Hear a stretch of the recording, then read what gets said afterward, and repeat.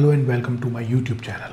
In the previous video, I guided you through the process of creating and modifying professional signature for both Outlook Classic and the new Outlook.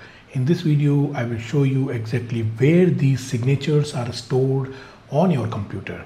If you are ever wondered how to manage your signature or where Outlook saved them, this video is perfect for you. So stick around until the end. So let's start by learning how to view, create and manage signatures in the Outlook application. First, open your Outlook. So I have already opened my Outlook Classic and click on the file menu, which is available on the top left corner of your screen. From there, select options, which is available on the bottom. In the options window, go to the mail tab, which is also available on the left, the second one. And you will see signature option here. So it will open up the window where you can view all the signature you created. So you can very easily create a new signature.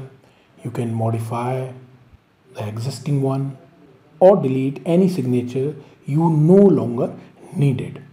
So now let's talk about where Outlook store these signatures on your computer. To find them, just follow these steps. First, close all these boxes. Now first, open File Explorer. Navigate to your C drive. This is my C drive. And go to User. This is my users. I click on it. Now select your username. Click on it. Now you have to find out App Data. If you don't see the App Data folder, you will need to unhide it. Under the View tab, look into the Hidden Files. I click on Show and here is my hidden items. Now all you have to do is to simply check this hidden file option. So all your hidden files are now visible. So here is my app data. I have already enabled that hidden option for me. Now you will see the app data folder. Double click and open it.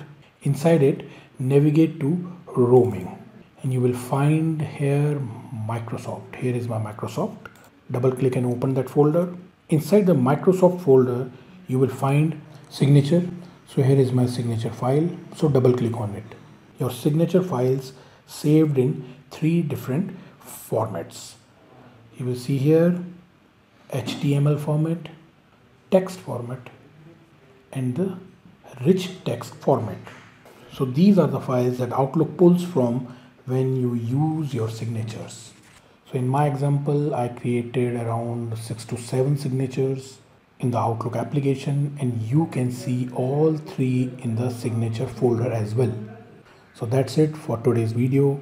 I hope you found this guide helpful in managing your Outlook signatures and understanding where they are stored on your computer.